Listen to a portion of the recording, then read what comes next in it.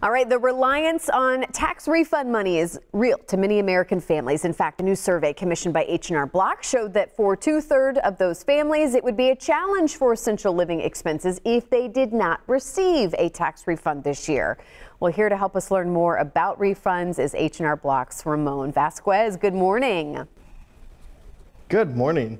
All right, let's dive right in. The biggest question I know a lot of people want to know, how can I maximize? How can I get the biggest refund on my taxes this year? What are your tips? Being able to maximize on your refunds really going to come down to preparation, making sure that you're organized, that you have all those documents and receipts before you ever come into an office. We offer checklists online at hrblock.com/checklist, or for people that are more tech savvy, they can create a MyBlock account completely free at hrblock.com/myblock, and that'll allow you to upload those documents and receipts, and then this way you have everything in one easy to access place. It's interesting that you say tech savvy, because I think a lot of people assume, hey, I am tech savvy, I can file my own taxes and I can make, get the most out of my refund. What is the value, do you think, of actually going to a representative, a tax expert like H&R Block, and having someone else look at it as well? Yeah, absolutely. I mean, the value is in this is what we do.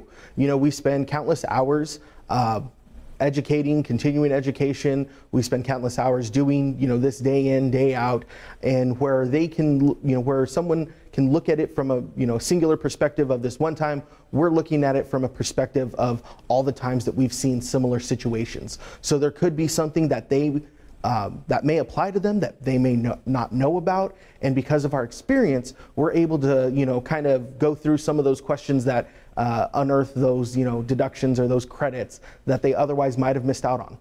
I hate to bring this up, but it's so important. There is so much fraud, I think, that goes on this time of year with people getting their taxes done, people claiming to be from the IRS, scammers claiming to do this and that. What advice do you have for people watching this morning?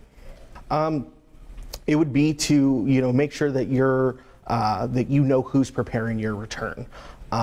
Be very wary of places that are, trying to advertise, above average refunds, or, large, certain large refunds. Large doesn't always equal legal. And knowing that who you're preparing with is going to be there all year long if you ever have any questions. Sometimes you'll see a place that'll open up, and then within a few months they're gone, and sometimes taxpayers can end up left in the dust. Here we are in January, and I feel like this is probably, if you can get your stuff in order, probably the best time to maybe go ahead and get this done, because I feel like so many people put it off because it's, let's face it, a pain to do.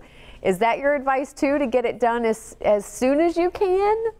Absolutely. Yeah, filing early is probably one of the easiest ways to help prevent fraud and your Social Security number from being compromised.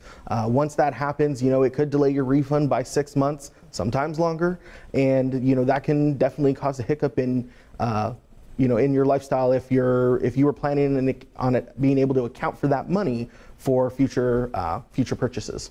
All right, just a couple seconds left. What's your take home, and where can you send us for more info this morning? It would be to file early, make sure that you get organized, and then for any questions you can always go to hrblock.com. We have our checklist, we have our MyBlock account, and then we have our refund advance, which taxpayers can apply for in office up to $3,500 interest-free, helps get the money in minutes. All right, Ramon, thank you so much. I know you guys are busy this time of year, so best of luck. Thank you.